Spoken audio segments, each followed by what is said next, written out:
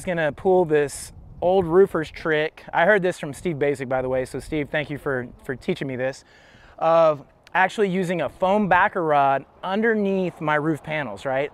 So what does that mean? Well, here's a foam backer rod right here, and this is not your typical application or use of a backer rod, right? Usually this is so that you can use less caulking and something to that effect, but we are doing a non-striated panel, so it's totally smooth, and you have this risk of something called oil canning if you do a panel of this sort. So I love smooth surfaces, I love smooth construction materials, and with this metal I just thought this was so incredibly beautiful. And this right here is allowing me, in theory, we'll see how well it works, to avoid having to put down a separate material to create this gap between my metal roof and the roof decking. Now, Steve Basic didn't tell me do it because of that reason. He said do it because it will minimize the oil canning, right? So I wanted to try to combine the best of both worlds, as I preach all the time, try to minimize process. So I wanted to try to be able to tackle the avoidance of the oil canning while I was also elevating my roof off of my decking.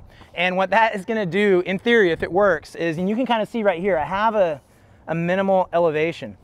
That is going to prevent conduction from occurring, right? So my roof gets hot and it wants to pass through the adjacent surface, and that heat wants to transfer into my building, putting more pressure on my new insulation. So I wanted to elevate it up, give it some at least minimal ventilation. I was going for a minimum of 1/4 inch everywhere under here, so that I have the ability to vent under this roof to reduce the surface temperature, maybe by up to 40%. And then while doing so, also minimize the radiation. So when this material gets hot, not only does it conduct, but it also radiates. And the further away I can get that material from that decking surface, the less radiation is going to occur. And therefore, I should end up, guys, with a non-striated panel that never shrinks down in oil cans because of this backer rod.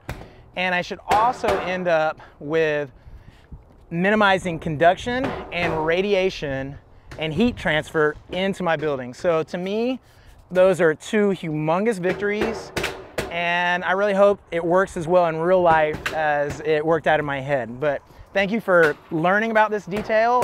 Please, guys, if y'all have any feedback or comments or even opinions, whatever you got, feel free to throw it out. And I just appreciate you watching my videos, and y'all make sure you come back for more. Adios amigos.